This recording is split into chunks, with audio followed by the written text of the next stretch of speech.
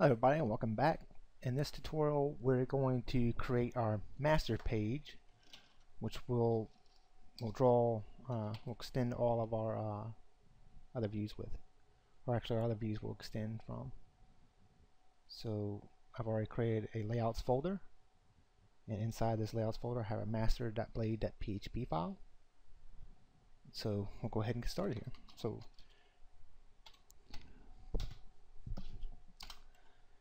we'll go ahead and use this. So I'm not going to use a title at all. What I am going to do is I'm going to bring in the Bootstrap CDNA. So I'm going to grab that and bring that in.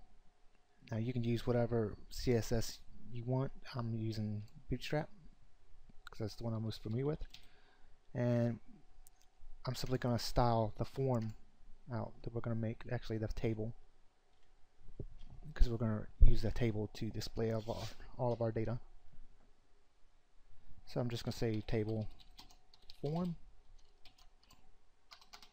I don't need to put that on. I don't need to put that on two lines. So table form, and we're just going to simply say margin bottom is there going to be 0. So margin bottom 0.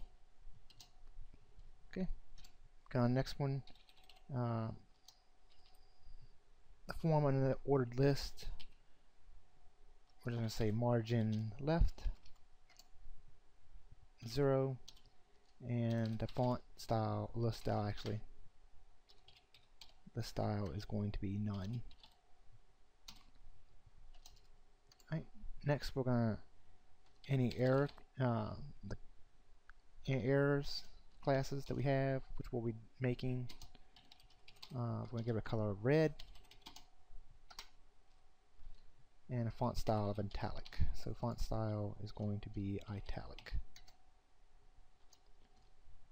And next, we're going to apply some styling to the body, and we're just going to say padding top 20 pixels. Okay. Inside the div, actually inside the body, we're just going to have a div the class of container. And inside that, we're just going to have an if statement. We'll just say if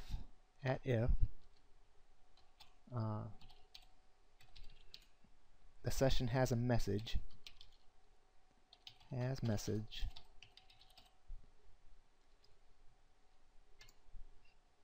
I'll create a div. So and this div is going to have a class of flash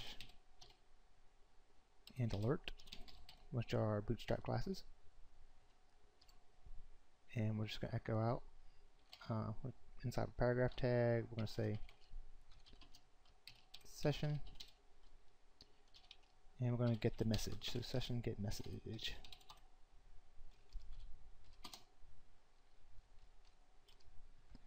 And that's all for that. And right here we can say end if.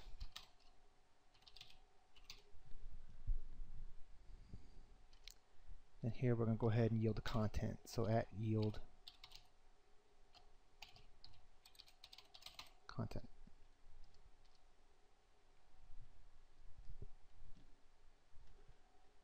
Okay, so I'm going to go ahead and save this. And in the next tutorial, we'll go ahead and set up our index page. So stay tuned for that tutorial.